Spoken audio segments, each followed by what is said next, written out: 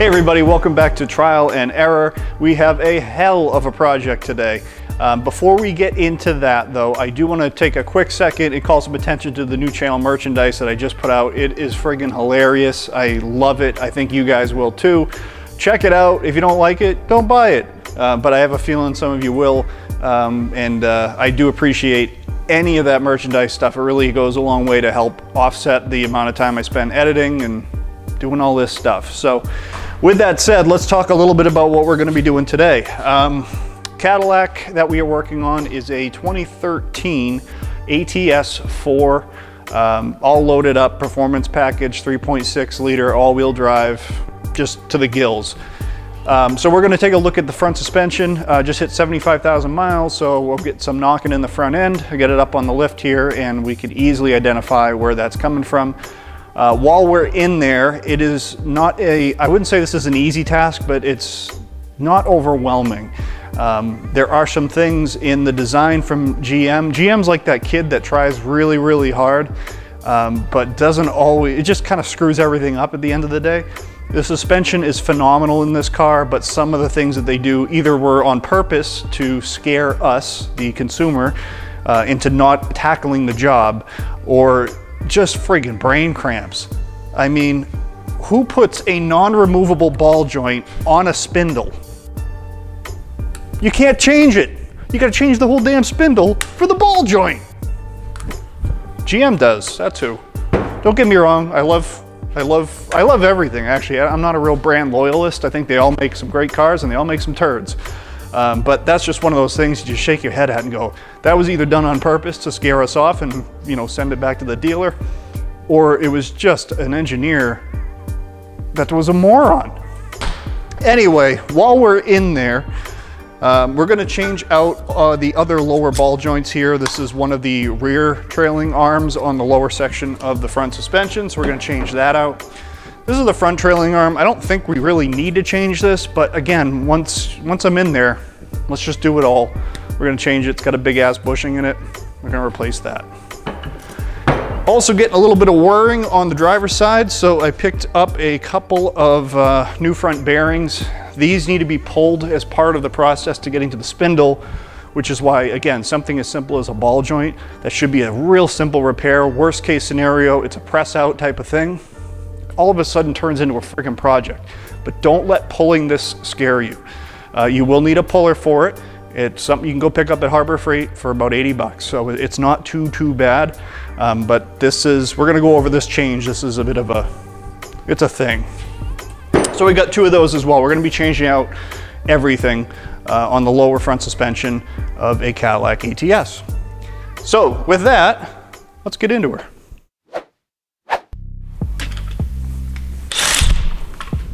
Subscribe, or I'm gonna take your 10mm wrenches. By the way, this thing is a friggin' bear. They don't joke, 1,000 foot-pounds, man. Insane. I mean, what's that, 3 wraps and it's breaking them free at 100 foot-pounds of torque on the lugs? I mean, and these, by the way, these have not come off for at least 35, 40,000 miles. Yeah, they didn't get rotated like they should. Don't blame me, I was in the hospital.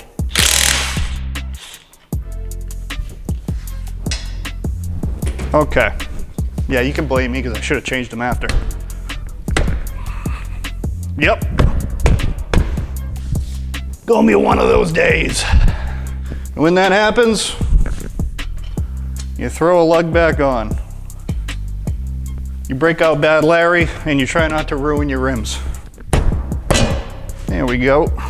All right, first thing we'll do is we will remove that massive Brembo brake caliper. Just subscribe!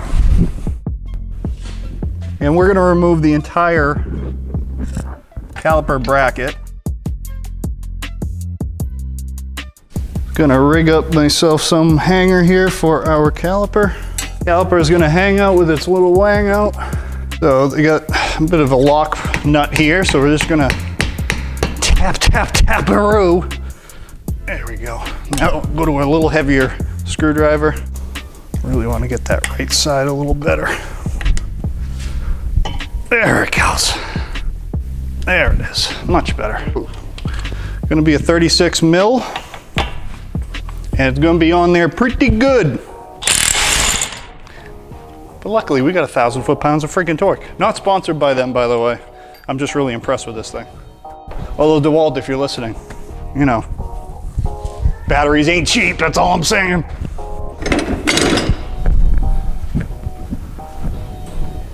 I know you guys probably know this, but obviously the rotor could come off before you take this off. This nut has nothing to do with that. I just didn't bother taking it off yet.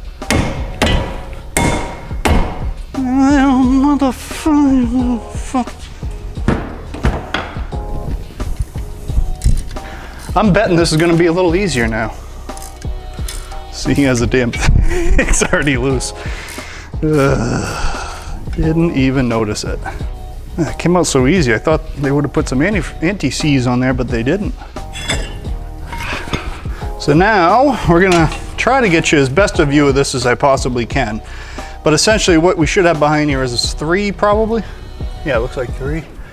Three pretty decent beefy bolts that hold the hub itself on. And at this point my microphone cut out, so don't try to line up my lips with this voiceover because you'll be there all day. At any rate here, we were just getting the bolts off the back of the hub. So you got those three bolts there. The one that I'm working on now is the toughest one to get to. It's the most forward one. So just used a combination of an extension and a swivel on the end. Still managed to be a pain in the butt, but it is definitely doable.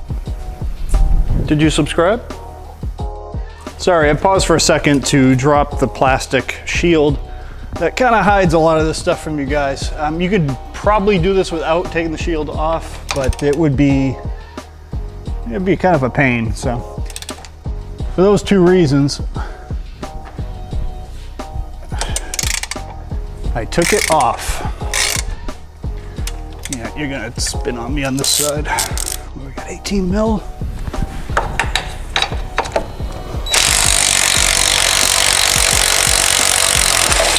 Same thing here.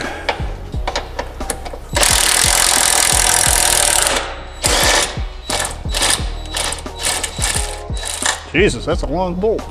Because I'm really dumb, I took my new arms, which I'm not going to put in yet, and I always just put the nuts and the bolts where they go because in 10 minutes I will forget. Just like that. When I move, you move. Just like that. When I move, you move. Just like that. Now we freed up our bearing, however, it is still going to be fused due to rust. Although we don't have dissimilar metals here, they're both steel, which is great. A lot of hubs will have dissimilar metals here and you get that additional corrosion, it just locks right in. But not only that, but we're going to need to press the axle basically through our new bearing to totally remove it, and that's where your puller set comes into play.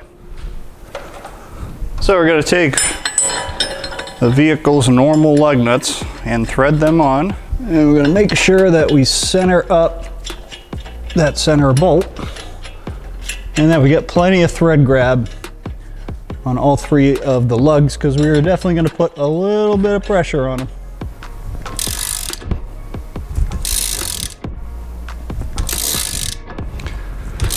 And I know you guys can't see this, but I can literally see the axle CV joint in the back here just backing right out.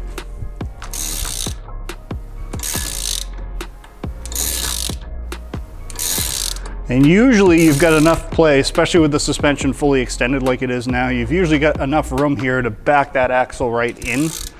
But you definitely don't want to use a power tool on this because you want to be aware and you want to feel if you're starting to get some pressure so that you aren't putting a ton of pressure on your CV joints. Okay. And this is where we thread in our slide hammer. So I am going through this step for your benefit only. I don't actually need to remove my bearing from the knuckle or the carrier there because we're replacing both components. They can come out as one, but I just wanted you to see, you know, how to set up your slide hammer and the process around that. So you just basically bang the heck out of this thing for a while, and it will eventually pop out. You may need to heat it up. That doesn't hurt, but it, depending on the part of the country you're in and the age of the vehicle, some put up a bigger fight than others. You subscribe yet?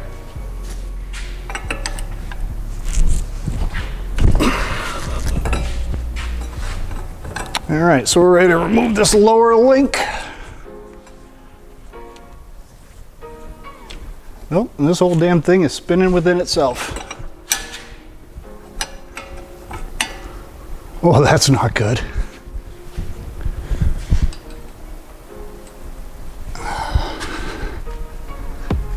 I think I got it.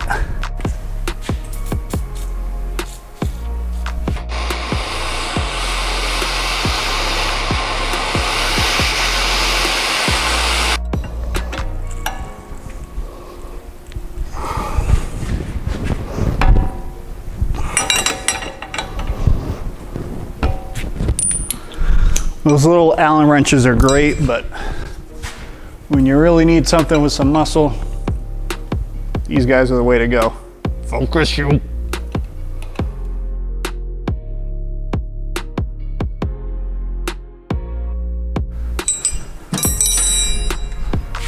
All right, remember, always hit the socket, not the ball.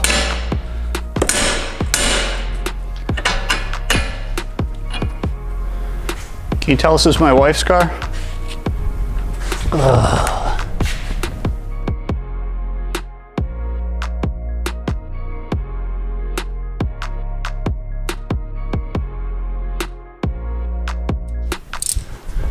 Okay. Oh boy, that's a tight fit.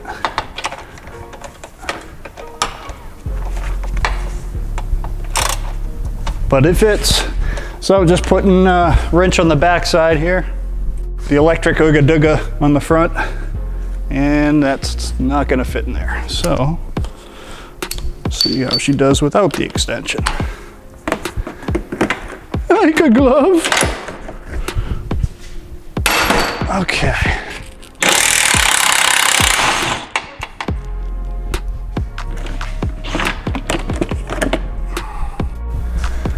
And now let's try to get this bolt out. Oh, that's nice and easy. Beautiful. And there is that. All right, so after backing these guys out, I want to show you real quick. So we ugga-dugged this side off, which they're on there pretty good. But on the other side, you have a splined, whoa. On the other side, you have a spline shaft here. So you want to make sure that you do leave your nuts on the end here so you can give them a couple of wraps. Because who doesn't like a couple of wraps to the nuts? All right, so I'm ready to pull out the last pin here. And down she goes. And here I should be able to kind of push that right through. And we are done. Throw these guys back in here for now. Because we're gonna need to take the little splash shield off the old hub, off the old spindle, and transfer it over. And I don't want to forget stuff or the direction in which things go, because I'm dumb as a goddamn brick. Right, so now that we are done with the ugly parts, we can start to put on the shiny parts. I'm gonna start off with getting our new spindle in place here.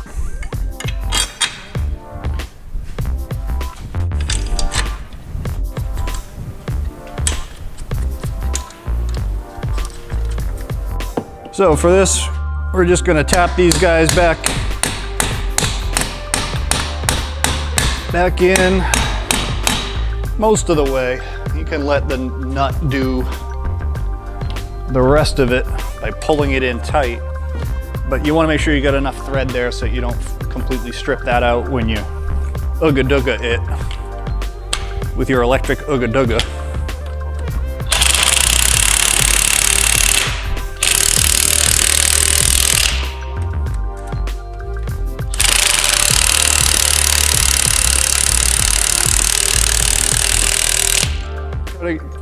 Quick tip, don't get too excited and try to slide your ABS sensor in before we've assembled the bearing, because this does protrude into this cavity. You gotta have that bearing in there first or you will damage it.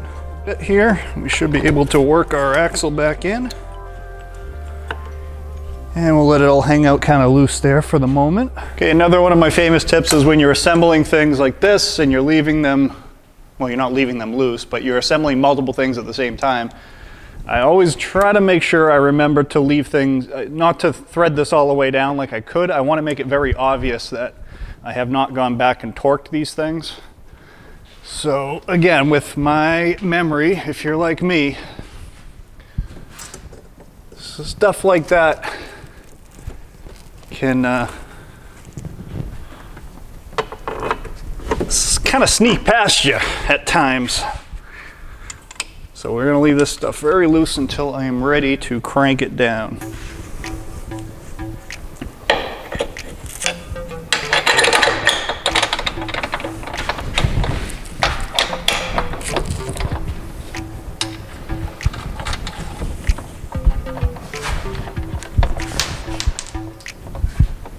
I almost stepped on my nuts.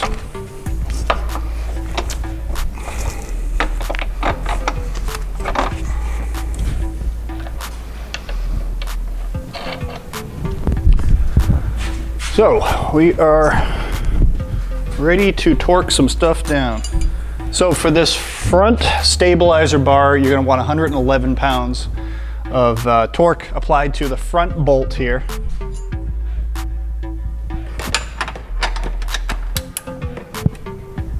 And I'm not going to get that obviously out of 2 wrenches. I just wanted to make sure we were snug there. Thank you, God. Jesus.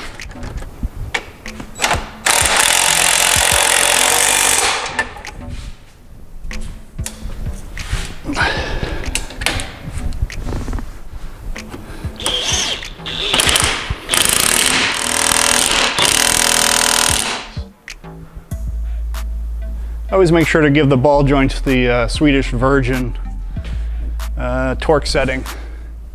Good and tight.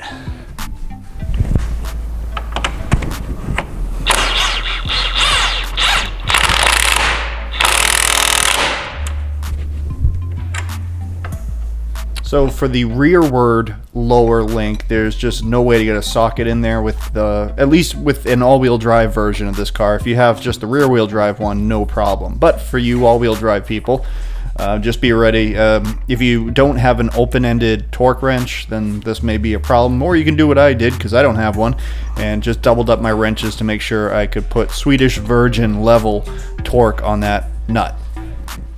So now we are ready to press our hub assembly in, get our axle through the center there, but I'm not going to put the axle nut on here yet. I want to use this little bit of play that we have. It'll help to make getting those 3 bolts in and tighten down that affix the hub to the knuckle or spindle is a little bit easier. It just gives us a little more room. So all I'm going to do now is just kind of finger tighten the bolts on the 3 bolts here behind the spindle into the hub, and then we'll put it up in the air a little higher here and start torquing those 3 bolts down to, I believe it's 96 foot-pounds, you know, give or take. It's nothing important. It's only 3 bolts that hold your wheel on, you know, nothing serious.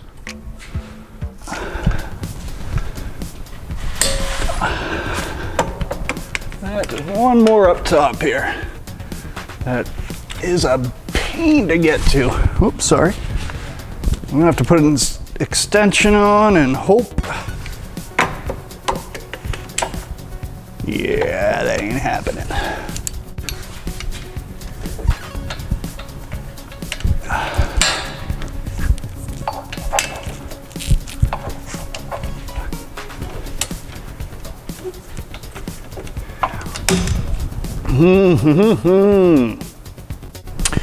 All right, I'm gonna go for the swivel.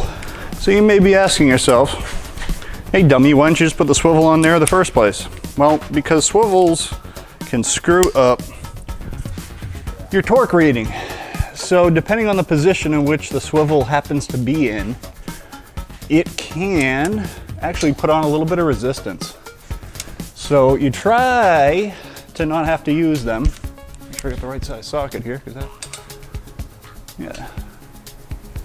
So you try not to use them when you're torquing things down if you can help it. But luckily, I don't have a whole lot of angle on the dangle of this thing. So hopefully my torque reading isn't that far off. So now our hub is securely mounted to the spindle here. We have torqued lower rear link, lower front link, both ends tightened and torqued. Checking, double checking. And we're good there. We moved our dust shield over. So really all that's left now is to torque down this front drive shaft here. So I will slide you guys out from under the car along with me, and we'll get that done. So how do we properly torque this if the damn thing keeps moving? That's right, get a breaker bar.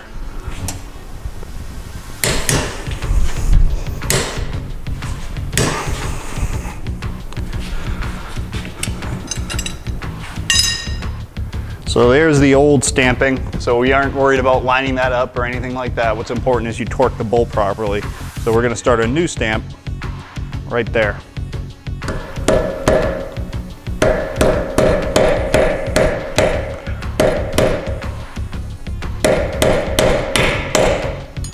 Just like that. This is when you know you're dealing with a high-end car. Fur-lined inner brakes. Check that out. Mouse fur. I'm not joking, this was in the brake rotor.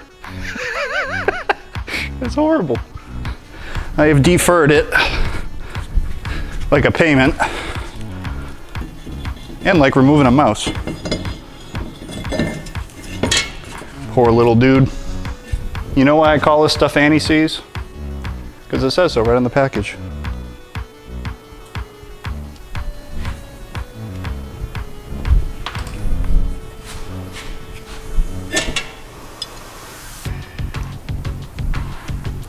The reason I do that is these things are like famous for corroding in and trying to do a simple brake job. Now you're drilling out a damn bolt. Torque, pounds.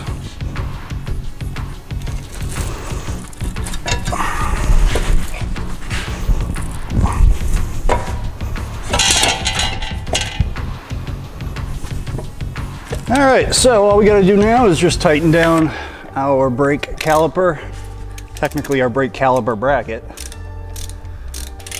So we tighten these to more than enough foot-pounds, of course. I don't know what that is in Newton meters. I think it's more than enough Newton meters. Don't quote me.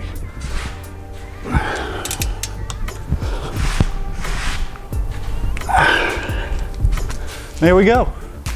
So that's the job. Obviously, I still just need to bolt the wheel on. I'm not going to do that yet because I still have all this plastic and splash shields undone under the car, and I still need to go do the other side. But in terms of instruction goes on the process, to my knowledge, there is no other videos on the ATS. Tons of information on the CTS, no information on the ATS. Obviously, the ATS is a newer car, hasn't been around that long. But although I say that, this is a 2013, this is the first year it came out. Loved it from the second it came out. My wife loved it, I should say. That's why I bought her this as a Christmas present a ways back. So with that said, that's the job. Hopefully you don't have to do all of the things I had to do on this one. But if you do, that's what it looks like. Or if you just need the bearing, you know, from this, hopefully it gives you guys kind of an idea of what you're getting yourself into. It is not that bad. Don't mind the sweat. I forgot to turn my garage air conditioning on while I was at work today, so now I'm home after work and it's cooling down, but it's still toasty. I'm not complaining about a giant garage with a 2-post lift and air conditioning. Don't get me wrong. Anyway, thanks for watching, everybody. Any questions, comments, concerns, and/or criticisms, put them down in the comment section below me. And as always, have a great day.